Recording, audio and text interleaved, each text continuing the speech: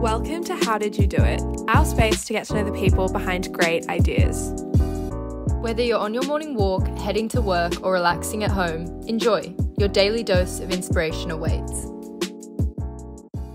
Hey everyone, and welcome back to How Did You Do It? I'm Georgia. I'm Gabby. We really hope everyone is keeping well. We're super excited about today's episode. We sat down with Josh Howard, the founder of Single Use Ain't Sexy, which is a brand I'm sure you've all seen on your Instagram feeds. If you aren't aware though, Single Use Ain't Sexy sells just add water cleaning and personal care products designed to eradicate single-use plastic bottles. So since launching in 2019, Josh has contributed to 125,000 plastic bottles being saved from landfill. It's an amazing Aussie brand that's sleek, sexy, and environmentally conscious. So grab your earphones, go for a walk, and enjoy the episode. Hi Josh, it's a pleasure to have you on. Thank you guys, good to be here. We're so excited to get into it. So we'd love to know a bit about your backstory. Maybe let's start by seeing what you did after high school. Oh my God, I used to be a lawyer officially, but I never ever practiced law because I would never have been happy. So when I left school, I did that because I didn't know what I wanted to do.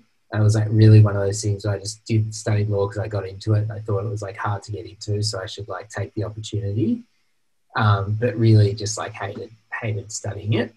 And so I was also studying arts, which was great. I majored in international politics. And then when I finished my law degree, I was working in a deli at uni, and a mate of mine who worked in the deli with me was like, oh, my auntie works in TV. They're looking for a production assistant on The Mole, which was a reboot of this like reality show from about 15 years ago. And he was like, they're going to be traveling around Australia for three months. Like, she needs just like a young person to help out. Would you be interested? And I was like, yeah, I'd be interested. I have no idea what I want to do. That sounds like way more fun than being a lawyer, like being in an office or being on a TV set, which is traveling around. And so then I kind of got into TV and media and production and all that kind of stuff. And so that's what I did for the first few years after uni, as I worked in TV and learnt all about like the Aussie media landscape and how big media companies are run and what sells and how to sell ideas and TV shows. And it just really helped me figure out like the marketing side of my brain and how to market and how to connect with people on kind of different media platforms and all that kind of stuff. So that is really helping me kind of build my business now, because I think every business is basically a content business, as you guys will figure out because you've got a podcast, and every business is about like marketing to a specific, very, I think, niche demographic of people and figuring out like what messaging works with them and how to be authentic and how to really kind of like find a sweet spot. So interesting how those experiences that have nothing to do with what I'm doing now actually are really helpful.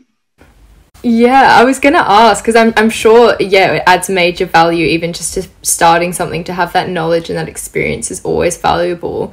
What took you from that path of being in media and that whole world and then shifting that into starting a sustainability company? It's a really good question. I've always been obsessed with how to like connect with people, both just like from a personal kind of friend perspective and also like from a commercial marketing psychology perspective. Like, how do you connect with people in a way that feels legit, and how you do it within a community of people that want what you're selling. So I think the important thing for me was seeing how the Australian media landscape connected with over, maybe 2 or 3 million people every night who were sitting on their couch at that time still watching like linear TV, and then figuring out how half their time was taken up by the content, so by the show that was on, and then half their time, or maybe a little bit less than half, was taken up by ads. And I always found it fascinating that basically these two like parallel sectors, which is content and ads, make every platform work and probably have in the history of media. So if you think about like one won't exist without the other. And even if you look at models like Netflix where there's no ads, you're paying a subscription, which is the commercial element to it. So you still have the commerciality and then also the entertainment, which I guess is why they call it like show business. And so I started getting fascinated with like how you could marry up content, which is meant to be like fun and engaging and entertaining and exciting, but with a business. So how do you actually then make a living out of that? How do you have something to sell people? And so the thing I love about direct-to-consumer brands like mine, which is obviously like a sustainability brand, so it's in a specific niche in itself, is like, how do you marry up trying to sell people something that we think the world needs? It's not just like more useless crap. So all our stuff's like reusable and refillable, but then doing it in a way that's like fun and irreverent and cheeky and engaging by making really good content. And so that is kind of how I slowly transitioned out of media and into, I call it like D2C brands, like direct to consumer brands. So where you're creating, it's similar to like TV production in the sense that you're creating a whole world, which is your brand and your business, and then you're selling that out to the community and you're competing with everyone else who's trying to do the same thing. So it feels maybe like it's a bit of a stretch, but it was a very natural transition into this from that kind of media world. So interesting. I'm so excited to hear a bit more about how you did like conceptualize the brand and the product. But before we get into that, I'd love to kind of focus on the issue. So there's so much awareness about how bad plastic is for the planet, and there is pressure on governments and companies to be held accountable and make change. But what was it for you that made you want to individually tackle that issue? That's a really good question, because I feel like we're all getting bombarded with a million messages now, like almost on the daily, about like sustainability and the environment. So I think the issue sometimes can be is that the issues around sustainability and climate change and global warming and single-use plastic consumption can feel so big and overwhelming that they feel like you can't make a difference. There's a term for it, which I actually kind of feel like describes me and a lot of us, which is eco-anxiety. So it's this sense that the issues are so bad that you feel helpless to kind of solve them. And so I wanted to create a business and a product which made you feel like you actually were having a tangible impact whilst also actually having a tangible impact, and feeling like you're doing something and actually doing them are two separate things. And I think that we are all allowed to want both of those. You want to do good, and you also want to feel like you're doing good. And so for me, it was like looking at the space and thinking, all right, so how can we create like a really fun brand that was talking about a serious issue? So a lot of the times, like I talk about our brand as being like serious fun. It's like dealing with a significant issue, like I think the greatest problem of our time, which I think is climate change, and then dealing with it in a way that's fun, because the last thing anyone wants is to get like guilted or shamed into having to do the right thing. I think, you remember when, you're a little kid and your parents tell you to do something, so you just do the opposite just because you just want to be a little shit, basically. I feel it's the same way, especially with companies. Like no one wants to be told that what they're doing is bad and they need to do better. So I think the positioning around this issue is about making something fun, and then you're pulling people towards you like that, rather than making them feel badly about what they're doing. And so I very much looked at this situation with that through that lens and thought, okay, there's a big white space here for a brand that's trying to be more sustainable and eco-friendly, but which is also really fun and funny and looks sexy. I love the idea of sustainability looking sexy. And so I think like the future of sustainability from a consumer brand point of view is making stuff that is eco-friendly but which looks really cool. And so it's about being like design-led rather than people feeling like they have to compromise on something looking good just to do better. Yeah, definitely. And you can see it in the brand and the product. I love the font and like the way it sits on the sleek white bottle. It's so eye-catching, yet so just like sleek. How did you initially conceptualize doing hand soap and going into that? I've always been obsessed with like I call it the just add water category. So it's about basically not shipping water, because the idea of shipping water, as you guys can probably imagine, is just so insane when it's coming out of your tap at home and you're already paying for it. And it's not free, but it's not that expensive if you think about how much water each household uses. And so like I've always loved the idea of trying to get people to harness that as a resource where they want to use it, which is where you make our soap. And then I was looking around at different categories of product around the house, and I was like, all right, so what categories are all liquid based but are being shipped in their full form, right? So if you think about a bottle of hand soap, got one of our bottles here. It's like, you know, a normal bottle of liquid hand soap is like 95% water. And so what we're doing is just distilling the raw ingredients down into a tablet form. And so when we were looking at what to do, like look at what's in the house. Like you have chicken stock cubes that you mix with water. You might have, some people might have powdered cordial. You might have denture cleaning tablets. My grandparents used to use those. You might, you know, and there's other things that maybe you don't use all the time, but you use when you go camping, maybe powdered potato mash, maybe powdered milk. As a kid, we had those little sponge things that were like dinosaurs, and you pour water on them and they expand. So there's all different ways that we could have cut it. I felt like hand soap was good because it is a category of product that we use on a daily basis. This was just before COVID, so obviously people washing their hands even more now, but in a normal world, people still washing their hands. And I just felt like it was one of those products that we could be impactful about because it's just getting used so often. So the more something gets used, it means more plastic soap bottles ending up in landfill, which means the environmental impact is worse, which means there's a bigger opportunity for us. So that's kind of how we settled on it in the end. And I thought hand soap's a good one to start with because it touches your body. And so anything that touches your body, you've got a more intimate personal connection with than, say, a cleaning product that's maybe touching the top of your bench.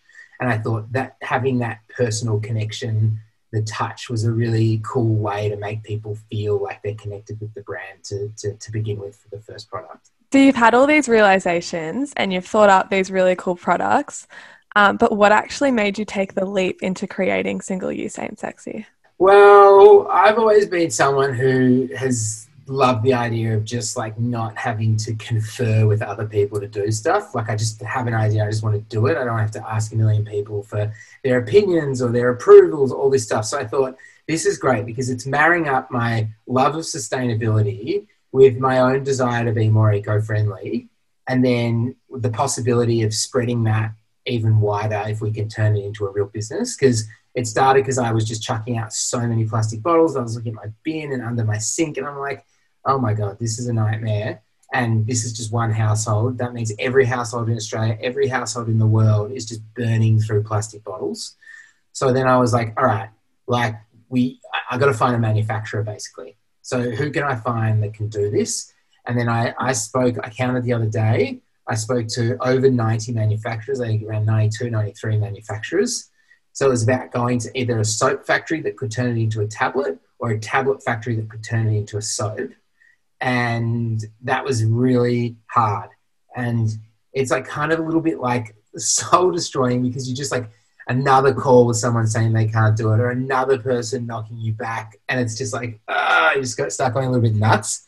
But we got there and we found a manufacturer that could do it. And then we got different versions and samples and changed some, stuff around and all that kind of thing. And so that was a big one, is finding a manufacturer that could do it. And we did. And it kind of all slowly started to come to life. And it's cool. Like, you have an idea and you want to try and create something, and in your head you can see it, but like no one else can. Not that people aren't encouraging, like people are definitely like being so supportive, but you just, when you know something can be a certain way, you can like see it before it's there.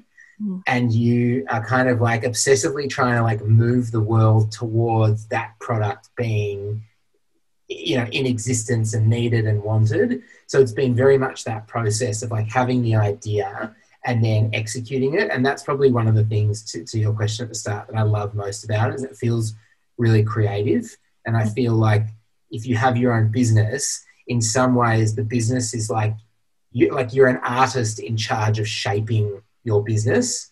And so you can be really creative with like all the different directions you take it into. And I'm not just meaning like the aesthetic things like branding and bottles. Like I just mean the creativity around partnerships and ambassadors and how to structure it and how you're going to finance it and all that kind of stuff, logistics. It's like a really creative endeavor. So I think one of the things that I've enjoyed about continuing to do this is that I constantly keep getting to be creative as the business grows, but it's just the creativity evolves and changes as the nature and size of the business does as well. Does that make sense? Yeah, 100%. No, it's awesome. And do you see Single Use Ain't Sexy expanding into other products and diversifying as well?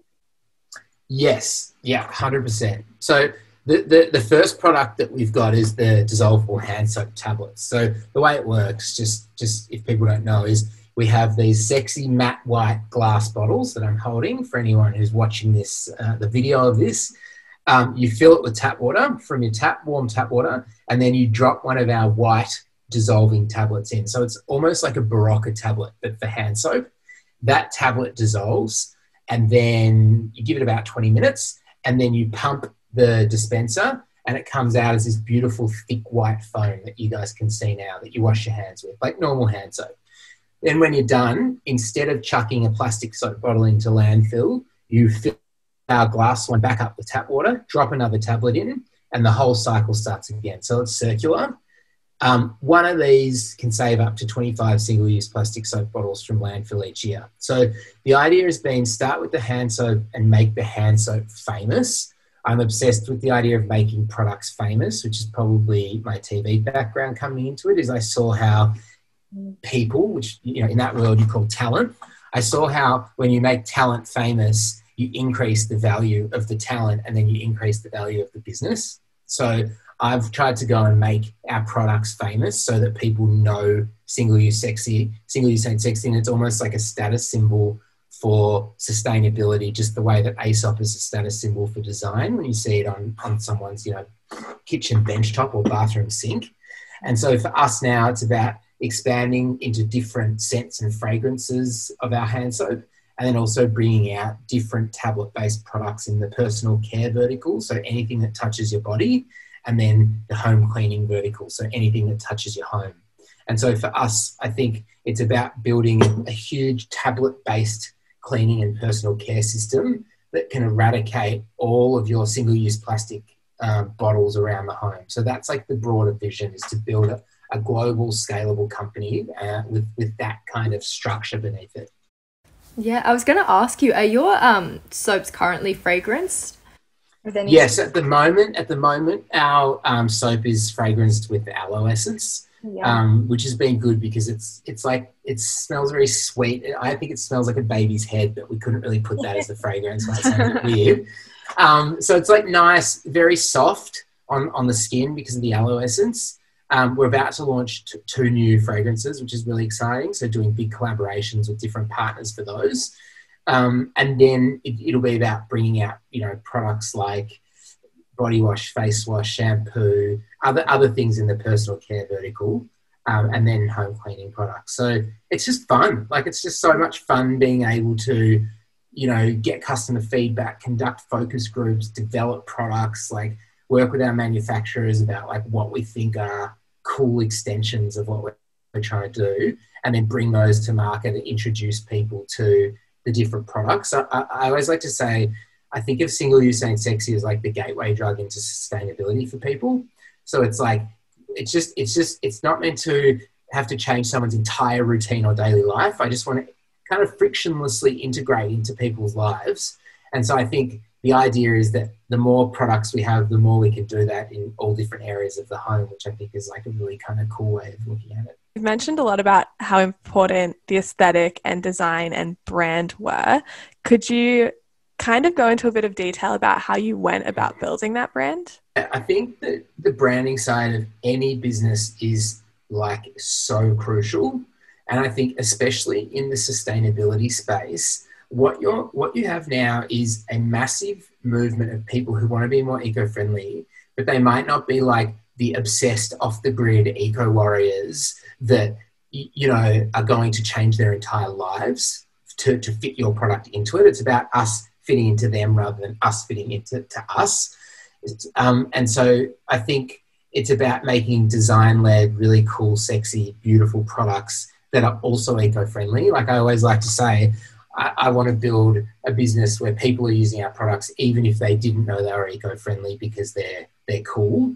And so I think that's the kind of direction we've tried to take things, is make it cool as well as sustainable. And so that meant that the brand had to be a certain way. Like the look is, the bottles are glass, they are matte white, they are really beautiful and soft to touch. They look like they're almost like a fashion accessory.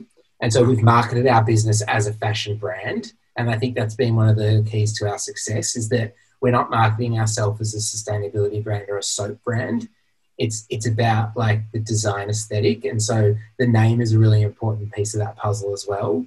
Single Use Ain't Sexy is a name that on the surface seems like a bit of a mouthful, but it actually makes you want to know more. And one of the fascinating things for me about a name is I think that the name of a business is the single most valuable piece of real estate you could ever create, and it's free. It's just about being creative. And so, you know, when I started the business, I'd come up with all these different names, and they were cool. They were more functional. Like they more kind of described what the product did, you know, like drop or dip or, you know, all these things that evoke the tablet going to water or whatever. And I was like, hang on, none of this is emotional. It's not like making people stop in their tracks and thinking like, I want to know more about that. So I think for me, the name, the big lesson has been make your name just awesome. Do you know what I mean? Like make it so that people have to know more, because otherwise what will happen is people find out about your brand and they're just like, all right, next. Like I've seen like a million other ads on Instagram today or whatever. And so it's really important to like create different touch points of the brand that always kind of make people feel. So our tagline is don't be a tosser, for example, right? And so that's another one where I was like, all right, our tagline could be something boring like wash your hands or just add water, which I still think is valuable in other ways for us to use, and we use that line, but not as like the line, you know? So it's about creating a brand that keeps like cutting through and making people feel like you're a specific way. And I think, like I was saying before about us differentiating ourselves from other like sustainability players, that the brand is the most obvious and noticeable and visible way for us to do that. And so I'm really, really happy with how we've evolved the brand, and we still have heaps of work to do. Like it's just such a moving beast, this business. So we just want to keep evolving the brand as well as the rest of the business and our product range and our demographic and how we market to people. But yeah, the brand is definitely something that we've put a lot of time and effort into, but I think it's really paid off from a kind of like a cultural perspective. It's about creating like a cultural connection with people, I reckon. Definitely. It's I love the name. It's so modern and fresh, and it is captivating like straight away. And I love how Single Use Ain't Sexy is like a reinforcing statement in itself as well as a brand. It's like you've kind of got your messaging and your name in like one coherent mold, which is really cool. What have been your biggest kind of challenges in creating Single Use Ain't Sexy? Oh my God. People don't like, a lot of like people I know don't like when I say this, because they think it's like you've got to keep the facade up that you are like a pro at everything. But like you just screw up so much. It's unbelievable how many mistakes and missteps you make. And it's just like so unrelenting how many opportunities there are to make mistakes. Now, like I'm someone who's like quite hard on myself, and I really want us to like create an amazing and a special business here. So it's hard to be self-reflective in that way, because you're always looking at your own mistakes and even your own successes maybe differently to how other people are. And by that, I mean, sometimes people are like, oh, it's amazing. You know, you guys did this. And you're like, oh yeah, of course. I didn't even take the time to, you know, give us like a pat on the back for that, because all I'm doing is stressing about other stuff. But we've had some really good wins. And some really good successes. So we raised, a few weeks ago, we closed an equity crowdfund. So we did our first capital raise, and we raised $600,000 in 2 days. So it was the fastest record, equal fastest ever on the virtual platform, which I think is probably Australia's leading equity crowdfunding platform. And so it was interesting validation to me that despite all the mistakes, despite all the missteps, all the lessons, that we're actually building something that people really, really like, and that people want to invest in themselves. And so I think the big lessons have been that even if you screw stuff up, it's probably because they just don't work. And so you had to give them a crack to make sure that maybe you're then putting time and effort and resources and money into other stuff. And so that could be a big partnership. It could be a product that you think is going to really hit that no one really gets around. It could be maybe you've screwed up your marketing messaging or how to really connect with people. So the thing that I like about stuff not working is it deviates you back onto a path that does work. But the thing that I think a lot of people don't share is that it takes trying heaps of stuff that doesn't work to find the few things that do. Like, way more stuff doesn't work. Do you know what I mean? Like, there's way more times when you try stuff and it just falls flat than something working. You know, it might be you try every 10 things you try, one thing goes really well, but the outside world only sees the things that go well because they're the things that you push hard. Do you know what I mean? Like, no one sees maybe the bad brand messaging that we've done, because if it's not working, we'll pull those ads and then we'll just put time and effort into the ads that do work. So everyone's seeing the ads that do work because they're the ads that do work. So I think I'd always say is to anyone who's like young, wanting to start a business, a young girl wanting to start a business, is don't get discouraged by stuff not working, because it can feel a little bit unrelenting sometimes, the failure or the setbacks. Because you're just like, oh my God, like nothing works. Like, this is so ridiculous. Like, I can't get anything right. But you actually can. But it takes this like maniacal perseverance, which is like pretty exhausting because you just have to keep trying stuff. And so I think that's been, the big lesson. Just keep trying things and eventually certain things will hit. Definitely. Before we start to head in the direction of wrapping up, I'd love to hear, what are the next steps? I see this as like a real global business. So I think there's, like, at the moment we're only available in Australia, but I think there's some specific international markets that are really, really interesting for us. Probably, you know, the obvious ones to begin with, like the US and Canada and Europe and including the UK, but some markets in Asia as well, specific markets that we think are strategic options for us. So I think building out like a scalable brand that works in different markets, and then building out more of a product pipeline so that we can get into different areas of people's homes and lives are probably two key focuses for us as well. And I think one of the other big focus in terms of like where we're taking things is, it goes a bit back to my last point. It's just to keep trying stuff.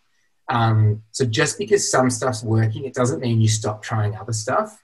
It's like, I think it's this endless revolving door of trying to be as smart and creative and strategic as possible, and then see which of those things work. So I think for us is we'll keep scaling the business with that kind of approach and mentality. So I think for us next is pursuing, you know, other markets, refining what we're doing in Australia, pursuing other products, but then constantly trying to be creative about how we execute each of those different parts of our growth strategy. You did touch on it a bit before, but what would be your one major piece of advice for someone wanting to make an idea a reality? Okay, so this is my new obsession in the way I answer this question, because I thought a lot about it, is we all get really, really held back by being freaked out that we're going to screw stuff up. So I think the big piece of advice for anyone who's interested is just have a crack. I know you hear this a lot, but I think maybe you hear it a lot because it's really a trap that we all fall into, myself included at times, which is we're too scared to do something because we think we're going to screw that up. So we'd rather just not try it and not screw it up. But then you just don't try anything and you never go anywhere. And then you're just like feeling depressed and down about like not ever having like given something a go. So that's the big one, is like just do it. Like, just do it. Like, just go out there and just try. And you might lose a bit of cash. You don't have to put your entire life savings into something at the start. But like with you guys, like I noticed that, you know, you're starting out just from this chat. Like I can already see, like I've loved these questions. I think they're really on the money. Like your style is really nice. Like it's a really easy way to have a conversation, maybe because I haven't shut up. But, you know, like, it's awesome just to see you guys starting out and just having a go and just doing something. I don't know anything about your background, but I'm assuming that you guys are friends and that, you know, this is probably an idea that you had and you're like, we can probably do this as well as half the other podcasts that are out there that we're listening to. And so I love anyone, doesn't matter what discipline, what field, what age, who's just out there like having a go at trying to like make something happen. So that would be my advice. I completely agree. It's really good advice. It's like Nike, just do it. And the same thing, like going back to you saying like people don't see all the back end stuff. We definitely experience that too with the podcast, with like endless breakdowns of being like, what is our name? Like, what's our brand? Like, what's this? And like it took a year to finally get to like a point where we are now, where it's like we like the name, we like the style, we have our niche, we know how we want to design. Like, so yeah, it is just trial and error, and like also just accepting that you might reflect back on like we always say, we might look at our Instagram in a year's time and be like, what were we thinking? We like, that's not representative of us now, but it's okay. And it's like, just keep pushing forward, and those things come up. Totally. Like it's good enough. I think what happens is we get so obsessed with everything having to be like absolutely perfect, or it's not like the idealized version of what we think something should be right now, that you then are ambivalent to actually persevere, because you're like, oh, it doesn't look exactly how I want it. Or our Instagram isn't exactly what I think is like the best Instagram could ever be. But like, you just have to start, and like everything just gets better. Like if I think about the evolution of our business, like when we started, I look back now, I'm like, oh my God, like our brand was weird, our aesthetic was weird. Like, yes, we had the same name, but like it had a whole different look, and our fonts were different, and we had a weird color, and what was I doing? Like, can I tell you something funny just before we wrap up? I actually deleted about maybe 9 or 10 months in, like every piece of content on our Instagram, every single one, and we started again. And so like, you know, like, do you think anyone is now sitting around talking about how the Single Use Ain't Sexy Instagram used to look? Like, no one even remembers it. Like, you know, in your head, it's like such a big deal, but like everyone's just living their lives, and they got their work and their families, and like we over-index the importance of our business in like random strangers' lives. And I think you just got to just chill out a little bit about that and just have fun with your own business. Thank you so much for joining us today, Josh. It's been such a great chat. Thanks so much. I should say I should do a little plug at the end, so that if anyone wants to try our soap, they can go to Single Use Ain't Sexy, bit of a mouthful, but singleuseaintsexy.com, or they can go and follow our journey on Instagram, which is at Single Use Ain't Sexy. And then I would love them if they want to check out our soap, get around the eco-friendly bandwagon and look sexy while they're doing it, then we're the ones for them. Thanks so much for joining us for another ep. It was so great to hear about the work Josh does, and we really hope you enjoyed it. Yeah, and be sure to go follow us on Instagram at howdidyoudoit_podcast, and for any LinkedIn users, it's just how did you do it. So thanks so much, guys, and we'll see you next week.